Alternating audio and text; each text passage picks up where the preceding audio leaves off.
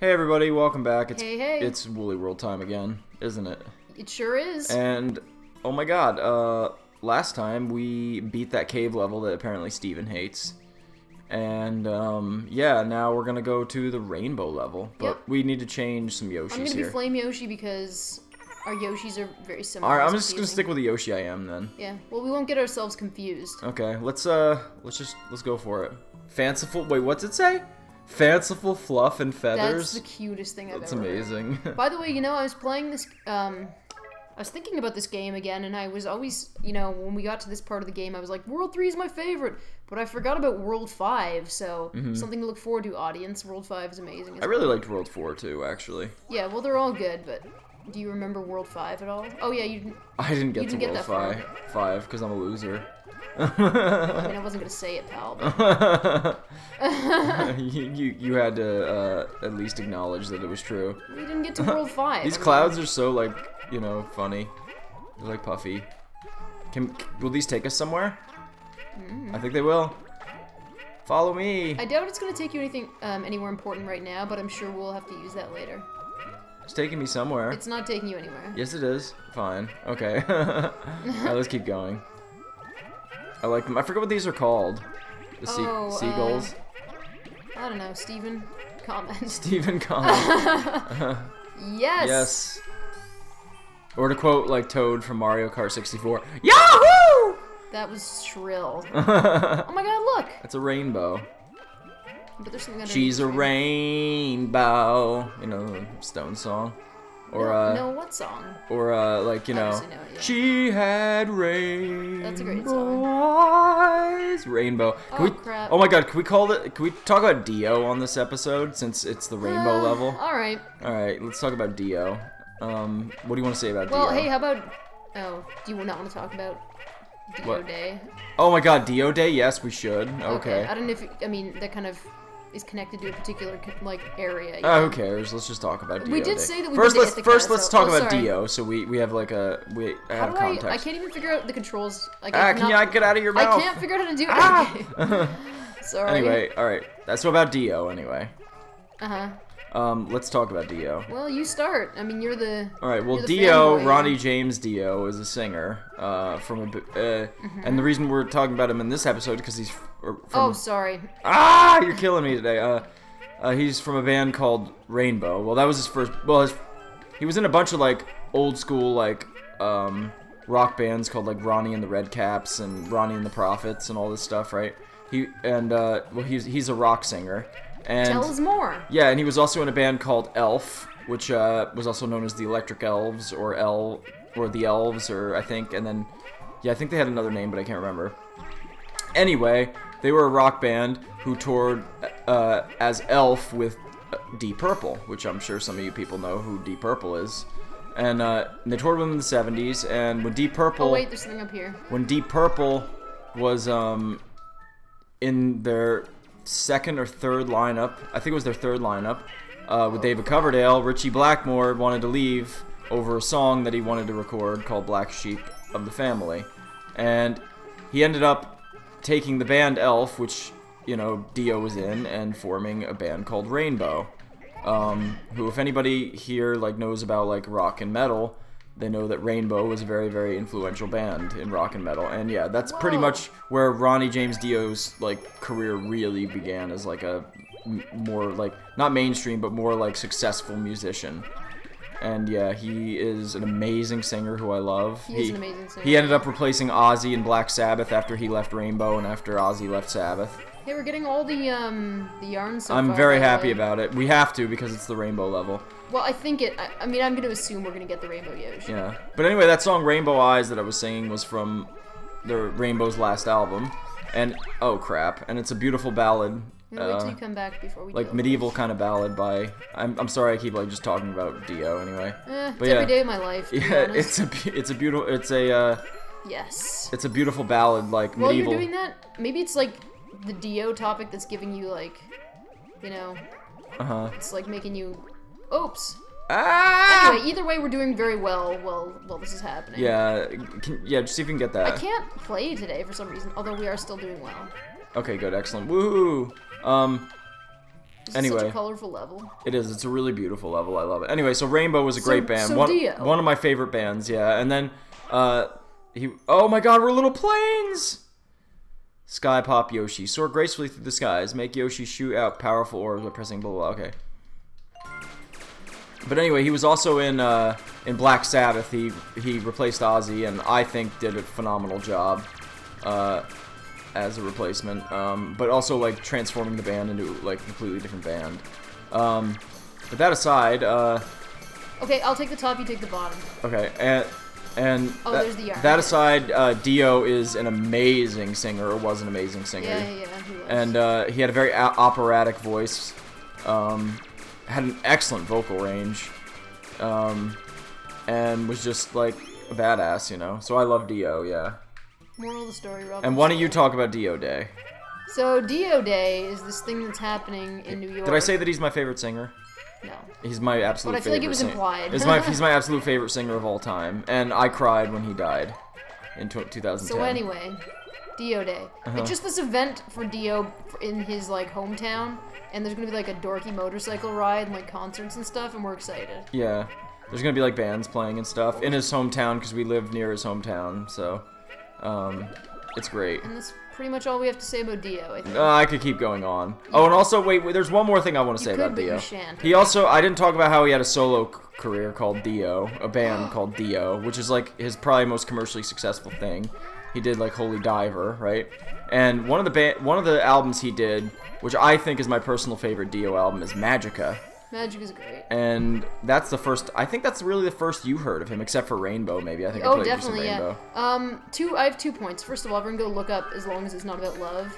Yeah, I was about to go there, but go ahead. That's point 1. Point 2, remember we were in a record store in New Jersey, and I was like, who's Dio? And you were like, I was like, what? Yeah, but you forgave me, because, I mean, I was ignorant, but at least I didn't hate Dio. And not to be fair, honestly, you're not really super into heavy metal. No. And that's very fair. He's like considered one of the greatest heavy metal singers of all time. To me, he is the greatest. Plus, I learned a lot about music just from like things that people like my parents and whatnot were into, and neither of my parents were into Dio at all. Yeah, which is unfortunate for them. But I was gonna get into like how special that song "As Long As It's Not About Love" is. That's a song that the first time we ever met in person. We got the Yoshi. It's the first time we ever met in person. I had just discovered that song and that album. Oh, I didn't know that was that recent. Yeah, it was around that time. Like I forget how I think I watched a tribute video of Dio that somebody made, and they had that song playing, and it made me cry. And I was like, I've got to figure out what song that is. I've never heard it, so I listened to it. And then after I had visited you, I listened to that song and I cried again. Well, the timing is wrong then, because you introduced that song to me in 2015, and you hadn't visited me since like 2014. I'm talking about the first time I visited you. So you didn't. You said you recently discovered Magica around that time, but the first time you visited me was 2013. Yeah. And when you played Magica for me, or As Long As It's Not About Love, that was 2015. So you said that you just had gotten into Magica around the time that you played it for me, which is not true. Oh no, that's not what I said, or at least that's not what I meant to say. Oh. Yeah. No. Well, I mean, or maybe I mean, to me, like knowing a band for like 2 years isn't very long, because there's a lot of bands I've been into for like over 10 years, you know. Well, anyway, it's an aside. It doesn't really matter, actually. But like the point being is that. I'm sorry, I got fussy about it. It's okay, fussy. I'm a fussy person. Yeah, but the point is that like I hadn't discovered that, and then it was right after the first time I met you in person. I listened to the song and then I like cried. Mm-hmm. I was like, I'm never gonna. You know? Who won? I think you did. I did, yeah. Anyway, and then we were driving home from the record store, and Rob's like, I gotta play you some Dio, and he's like, you're gonna love this song, and he played As Long As It's Not About Love, and I'm like, I was nodding my head. I'm like, I do love this. That's great. And then I listened to it all summer and just like thought about Rob. Aw. We were living in separate countries at the time. Yeah, we're living in. Yay! Oh my God, you gotta. Cotton candy Yoshi. Screw it. I thought it was Rainbow Yoshi. Well, he is a rainbow, so can I be him? He's a Yeah, I'm gonna claim. I'm gonna be the brown Yoshi, because I love brown Yoshis. Yeah, you certainly do. Here we go. Okay. So yeah, that's about Dio, and I also heavily associate him with when I moved into like my first house with my sister and my brother-in-law when I was in like my early 20s, and I listened to Dio constantly, like well, not just the band Dio, but like Rainbow and Black Sabbath stuff, and that's around the time he died. So for some reason, like normally stuff like that doesn't affect me, but like when he died, it just hit me so hard for some reason. I don't know why. I think it's just because I had such a love for the guy's music. Well, he also died pretty young. Yeah, he did. Kind of sad. Yeah, which is ironic. Like, it was an untimely death. Yeah. We need those. There's a Black Sabbath song called Die Young. Wait! So. Wait! What, pal? Ah, I'm sorry. Pal. Let me go down. I didn't mean to do that. I'm sorry. Oh, so wait, what do we need? We need that bullet bill to make a cloud so that we can jump up. Oh. Like jump on the cloud. Okay, I see. Okay. This is interesting. I wonder if we should go... Let's try going to the left. I don't think that's the main path. Okay, to the left here. Okay. Yeah, and up. Do you want to see what's over there, though, first? I feel like this is a side path. That's kind of my feeling about it. Stop. Please stop. Killing the bullet bills. There's still one up there. Oh, get it. Yay. Hold on. Yay, okay. Ah. It's a little challenging.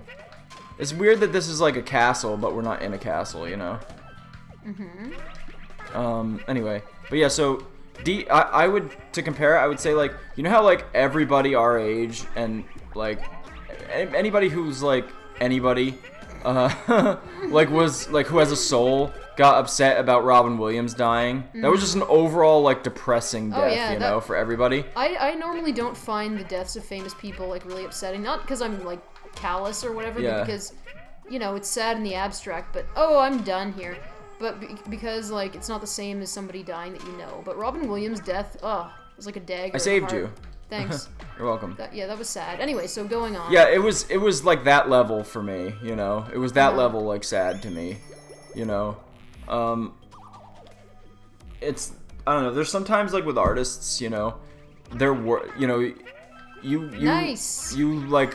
fall in love with their art so much, it's almost like you know them and they become a part of you, and their work becomes a part of you, you know? Well, I can agree with with their work becoming a part of you. I don't know if I necessarily identify with, like, them becoming a part of you, but everybody's different, you know? Yeah. So.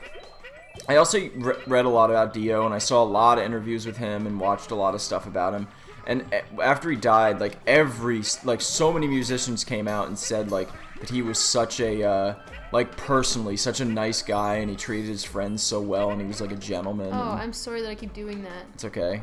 And he was, like, a gentleman, and, like, he was just genuinely a good guy, and, he kind of came across that way when he would speak, like, when he would talk about things, you know?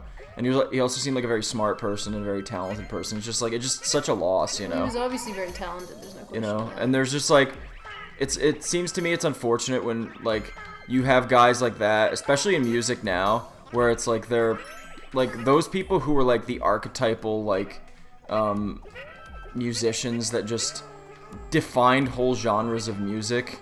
Like it feels like they're just dying off now. Wait. There's not like what's that? There's more back. How do we get down? Oh, it's a block that we can ground pound. Yeah, but it doesn't seem like those kind of people are really like. I feel like a lot of them are just dying, you know? It's so sad, you know? Well, I mean, with that particular generation, yeah, because they're all old now. Yeah, but, like, if you think about it, and this might be my own jaded point of view, but, like, who around now is equivalent to people like Dio or David Bowie or, like, you know what? a lot of the people who die? We would say nobody, but we would say, that is our own bias. Like, it is our own bias. There's a lot of people that are hugely influenced by other musicians that that's we true. just happen to not really like. That's true, yeah, but the thing is, I don't know, it's just... Sorry, I didn't mean to do that. It's hard for me not to, you know... You're a bit of a music elitist, as we've discussed. I guess so, yeah. Perhaps I am. You definitely are, no offense. Oh, thanks, that's fine. I don't know, I just feel like comparatively, you know, it's hard to compare, like, a lot of the stuff, you know, the richness of, like, that time to, you know, to now, you know, I feel like there's no comparison, you know, not that there isn't talent. Hey, I think I accidentally got a badge. Look at this. Oh, that's random. I did not mean to do that, everyone. Nice, good job But it there. saved me. We're like kicking ass, by the way. There's been a few little weird Oh, yeah. mistakes, but We're really doing well. I don't know. It's my own perspective, so I'm sure it's different. You know, it's not like there isn't some great musicians. There's amazing musicians that are out now. It's just let me just say, I like personally agree with you, but I also feel like you aren't able to see past your bias on this one. I don't know. I try to. It's just nothing. Or maybe it's just, I guess it's just my own personal taste. That is what music is, you know. That's what all art is. It's subjective, in my opinion. Although my stupid philosophy professor would say otherwise, but... Well, that's because he is an idiot. Yeah, he is stupid. A lot of philosophers say some pretty stupid crap. Yeah. In my opinion. Yeah, I kind of agree with that. Which is funny because, like, their job is to think. Yeah. Well, it goes to show you they're human too, you know? You know, at the end of the day, human beings, It's hard for a human being to be completely objective, you know? I would say it's impossible too, yeah. So, I mean, it doesn't matter who you are, you're gonna have, it seems to me. Oh no! I'm sorry. It's okay, it was probably just like extra health. Yeah. Oh, my foot's going numb. Oh. Sorry. It's okay, you didn't do it. You didn't make my foot go numb. I didn't do it. Please stop with the Palpatine quotes. This is also my life, by the way. Rob talking about Dio and quoting Palpatine. Are you still trying to get in my way? How rude. Hey, Mr. Cluck, get over here. I shot it, Kamek. Eee, watch where you're going. There, never mind that. Just get to work and blow that annoying Yoshi away. I wonder what's insincere about this thing. It was called Cluck the Insincere. Oh, I remember Maybe this. because it's hiding. Well, it's not really insincere, it's more like cowardly. Who knows? Well, that was, like, stupidly Yeah. simple. Every boss has just been like untie the knot, ground pound, you know? Yeah.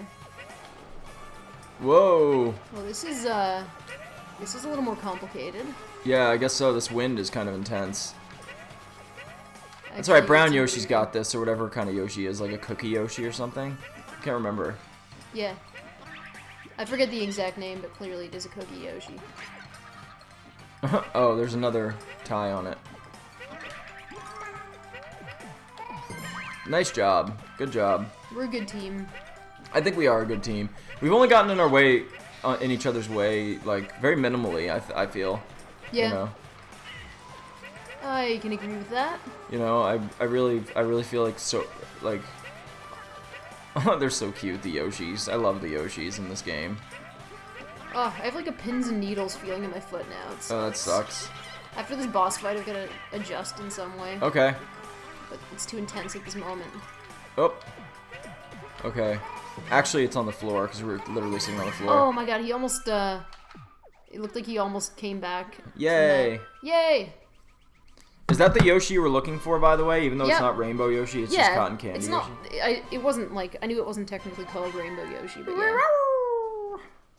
And technically it's not a rainbow, because where's green and purple We and did orange? really well. I mean, we weren't doing well in terms of health, and we missed 2 stamps, but we still got... did well. Yeah. We did a pretty good I job, feel like I'd we say. weren't really focusing all that much, at least me. Well, yeah. I mean, there was a lot going on. I mean, we were talking about Dio, you know. Yeah, well, that's not as distracting serious. for me That's as serious. it is for you. Well, and also, like, you know, to quote you, it's serious business, you It know. is. What Yoshi did we get? Let's see. I think it's that bird. Yeah. It's like a chicken Yoshi. You need to miscluck the Yoshi back together. Oh my god, this is the end of the world. Yep, we did it. Stupid comique. We're halfway through the game. Yep. Yeah, this is a great world, I have to say. My favorite Yoshi is in this world. My favorite of all the Yoshis. Really? Other than Purple Yoshi, who is, you know, my alter ego. Alright, we are done here. Next time... Are you gonna be Cluck the Yoshi? Sure, I'll be Cluck the Yoshi. Next time, we will, go to the 4th world. Yay! See you next time, everybody. Peace.